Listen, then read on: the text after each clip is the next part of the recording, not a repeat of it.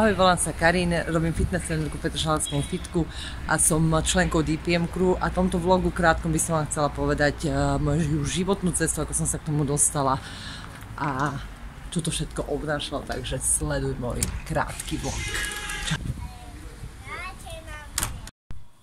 Dievča z Petržalky, ktorému v 17 rokoch zomrela mama a otec ťažký alkoholik, bol veľmi proti taký smutný, pretože takisto som sa ja k tomu alkoholu dostala, lenže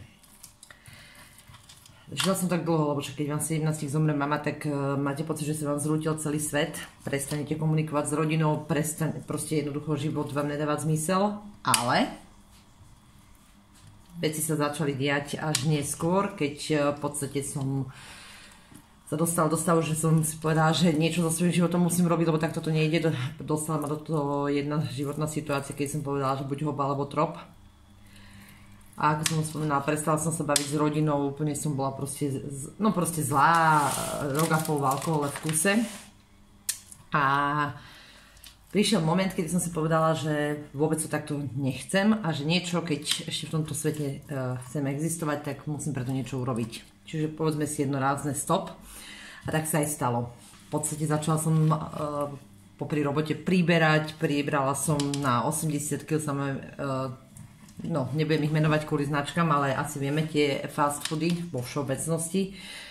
Boli mojim dobrým priateľom a ľudia si ma začali zamieňať s tehotunou, takže ja som si povedala, že OK, začneme niečo pre to robiť, lebo akože toto nie je cesta, ako by som chcela vyzerať.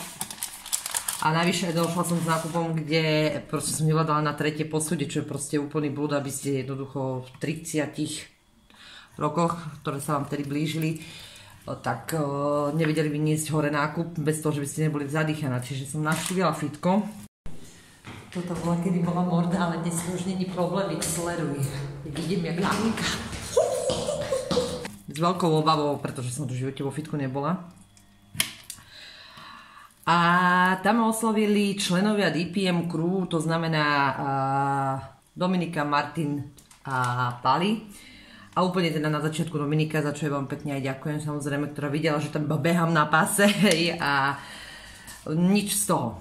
Hej, proste obdivovala som ich, že jak oni tam vyhojú tie činky, jak dobre vyzerajú a blá, blá, blá. A Dominika ma oslovila a povedala, že či by som nechcela byť jej sparing. Poprvé neviem, čo to je, po druhé mne to uráži, ale nie. A vtedy som nevedela naozaj, že jaký sparing, hej, no. Tak sme začali spolu cvičiť, keď mi to vysvetlila, za čo som im brutálne vďačná, pretože dostali ma na level v živote, ktorý som ja veľmi dlho potrebovala, ale vďaka ním sa stali veci v podstate skutočnosťou. A zistila som, že ma to vlastne celé baví, hej, že bavia ma dvíjať činky, bavia ma zmeny tej postavy. A časom, jak som toto celé absolvovala, tak som zistila, že okrem toho, že tam dvíham činky, čo vyzerá ako prvoplánová vec, ma to posunulo úplne niekde myslením inak, inde. A začala som úplne inak rozmýšľať a život mi dával nejaký zmysel. No a popri robote som to celé nestihala, hej, pretože, respektíve stihala, ale proste s vyplazeným jazykom a ja som si povedala, že OK, došla možnosť to zmeniť a hovorím si, je to výborná príležitosť, že keď sa dokázala, ty dokážu to aj druhý a pomôžeš niekomu, hej. To bol v podstate celý taký plán, ako som si to predstavovala, to trénerstvo, a tak si hovorím, prečo to neskúsiť. No, začiatky veľmi ťažké. Kým si získate klientelu, kým si v podstate nastavíte nejaký systém, ktorý by vám mohol fungovať a presvedčíte nejakých ľudí, ktorí vás v živote nepoznajú o svojich kvalitách, bolo niečo, čo si hovorím, že nebude to easy a ani nebolo. Ale stali sa veci také, že ono to celé začalo nejak pasovať do toho môjho konceptu a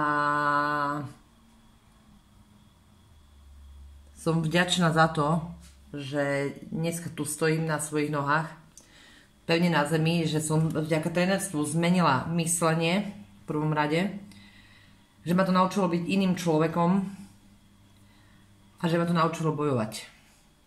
3 základné veci. To, že dvíjam činky a že to mení postavu, je pre mňa za seba úplne sekundárna vec, absolútne. Ale viem, že bez mojich DPM ako by som to v živote nedokázala, takže veľká vďaka. A ďalšia veľká vďaka mojej rodine, ktorá ma prijala naspäť. Nakoľko som bola, aká som bola, hej, keď proste mám 17 prepne, tak je to tak, jak to je, ale to už asi nezmením, hej, celkovo nebudeme riešiť veci, ktoré sa zmeniť nedajú, tak toto mám nastavené ja. A tak nech si bojujem týmto životom a teším sa z toho, že vidím na sebe progres a vidím progres teda nie len na fyzickej stránke, ale proste hlavne psychickej a mentálnej, takže toto je niečo, čo by možno vás mohlo motivovať, aký nemusí to byť tento šport, hej. Uvedomiť si jednu základnú vec, že v podstate keď sa zoberieš, tak akýkoľvek šport vás niekam posunie, pretože už minimálne to, že ideš na nejaký tréning a že jednoducho máš nejakú disciplínu, máš nejakú zodpovednosť, hej. Takže to je všetko to, čo vás posúva ďalej, takže za mňa toľko. A toto nemá byť smutný príbeh, absolútne vôbec. Toto bola ulička, cez ktorú som sa bala kedy prejsť. Viackrát som spomenula slovo boj a áno, bol to veľký boj. Preto tie dvere na začiatku môjho vlogu, to si videl tam zavreté, musela som zavrieť určitú etapu života, aby som mohla začať novú. Hej, čo nehovorím, že ju vymažem, pretože jednoducho tá minulosť tu je, ale nemením sa k nej vráciať. Tak toto mám momentálne ja. A áno, viackrát som použila slovo boj, pretože pre mňa to bolo celé boj. Hej, bol to boj alkohol, strava, tréningy, najväčší na svete. Hej, pre mňa sa tam byli ako keby démoni. Že čo teraz, hej, na jednej strane chceš ako keby niečo zmeniť, na jednej strane nevieš, čo to celé je. A tak, jak s tým alkoholom, tak som bojovala aj so stravou. Tá strava bola pre mňa akože dosť veľký hardcore, nakoľko slovo zelenina, slovo ovocie som v živote nepoznala. V úvodzovkách, hej, pretože fungovala som na fast foodu, jedla som segedínske, jedla som vyprážané 60 ako parížského šaltu a 3 rožky boli moje raňajky. A teda dostaneš jedálniček a povedia ti, že daj si tie vajíčka. A ja, že dobre, so zeleninou. Tak skúsiš. A zamenila som to za toto. A už pijem iba raz za deň. Ale nie. Tak toto mám nastavené teraz. Sleduj. No, medzičasom sa musela presunúť k jedlu, pretože medzičasom varím, ako točím tento vlog. Aby som stihla vlastne urobiť dve veci. A spojiť príjemné s užitočným. No ale čo z toho celého vlastne vyplýva, prečo toto celé vzniklo? Čiže čo sa týka toho, ako to mám nastavené práve teraz, to znamená nebojujem. Nebojujem s alkoholom, prijala som ho, nebojujem so stravou, prijala som ju a nebojujem s disciplínou. Ako to funguje v praxi?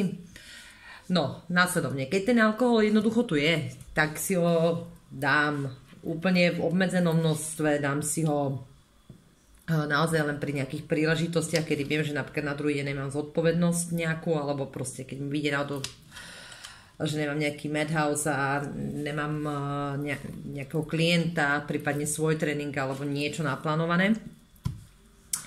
Čo sa týka stravy, áno, tá strava takisto tu je, hej, sú sviatky, sú narodeniny, sú svadby, sú rôzne príležitosti, pri ktorých proste jednoducho nemáš možno inú možnosť, ale faktom zostáva, že drvivú väčšinu toho času sa snažím tú stravu držať. Takže takto to funguje u mňa a myslím si, že to je cesta, proste nebojujem s ňou, že Ježiši Kriste, teraz si na sebe nedám, alebo urobíte mi proste rezená prírodno. Príklad.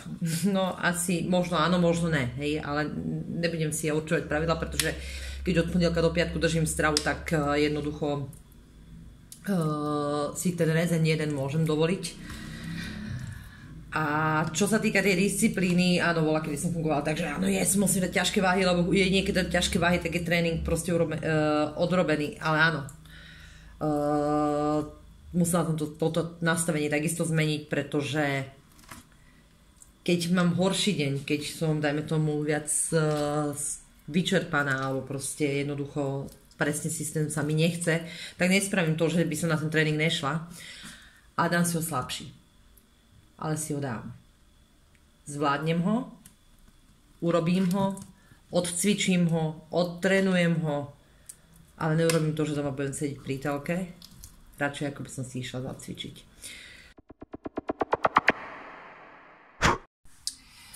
No a na záver tohoto vlogu by som chcela len povedať, netreba ho brať nejak tragicky, ani to nie je nejaký smutný príbeh, naopak beru ako motivačný. Ďaleko smutnejší príbeh je to, že keď v 38 zistíš, že šušleš, pretože doteraz si to nikto nepovedal. A zistíš to až v momente, kedy vlastne si začneš posielať hlasovky a natáčať videá.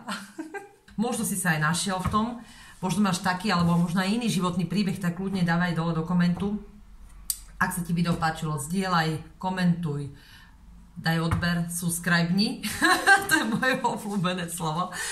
No a nikdy sa nevzdávaj samozrejme a maj krásny dník a cez prekážky ku hviezdám platí stále.